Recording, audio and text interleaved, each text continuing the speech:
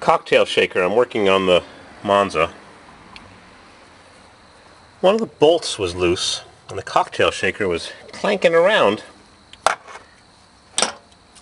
So I removed it and I just re-tapped the hole, which was cross-threaded. This quarter panel was changed at some time in this car's 49-year past. You can tell because there's some brazing in the jamb, which should be spot welds. And if you look underneath, inside the fender, you can see where they hacked off the old quarter panel from the inner fender panel. I can show you what that looks like a little bit. I didn't know it when I bought the car, but it looks good. If you look a little bit more carefully, you can see where the fender's been hammered and brazed together. That bolt that I'm dealing with is way in there in the corner somewhere. It's a captive nut or a welded nut. Rust. Maybe I'll put on a Corsa grill, air grill, inside the fender. I don't know if you can see it from here, but all in there. It's a little mangled. Seen worse. I'll live with it. Not pulling off the quarter to redo it properly, but you can't tell from the exterior. It's a brand new quarter, but just the way it's fastened is not quite perfect. Way down in there. It's a mess right there. They hacked off the old quarter and cut it, air chiseled it. Anyhow, so I just re-tapped the threads on that welded nut. And it's annoying because they're square drive, these things. If they were octagonal, you could put a socket on it, but I've got this adapter from my metric set, and I put that in there, but it's still loose.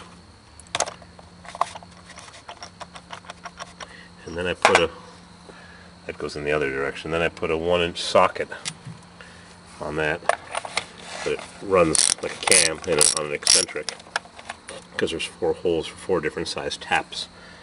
Big, medium, small.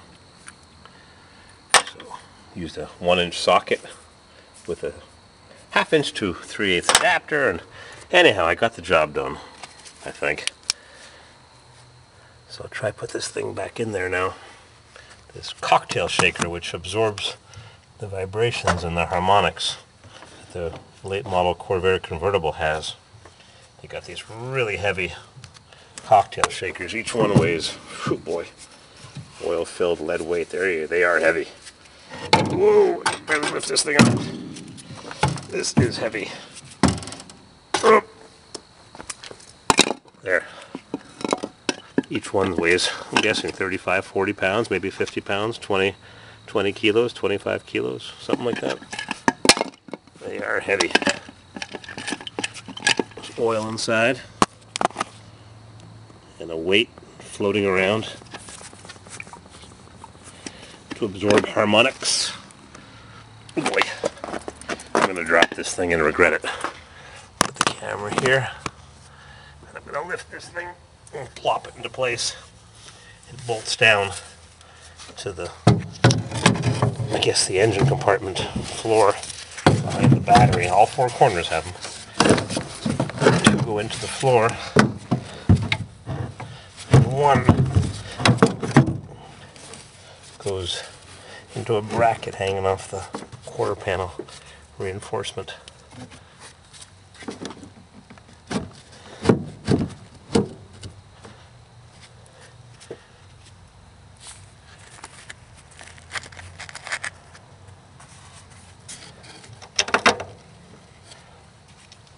So I'm going to tighten these bolts down. You can't really watch it because I can't hold the camera like this. I've only got 2 hands. I ain't no octopus.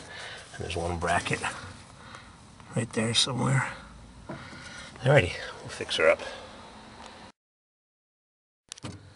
It's a pleasure when you get a job done properly.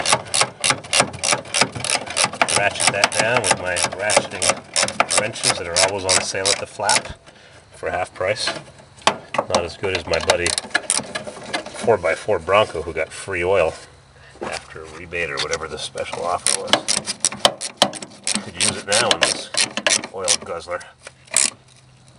I don't know how tight I can make these because I cut the threads with that tap, so they're somewhat compromised. But like I said before, 1 bolt was in at an angle. It was the wrong bolt. It was a giant washer head a star washer head bolt. That's tight enough.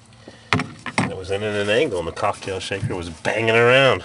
It's bad enough I've got a dead engine mount that's sitting on the frame running vibration through the car. I've got a better engine mount, but I have to have it sandblasted and painted before I put it together. Alrighty. One more little bracket up here. We'll be done.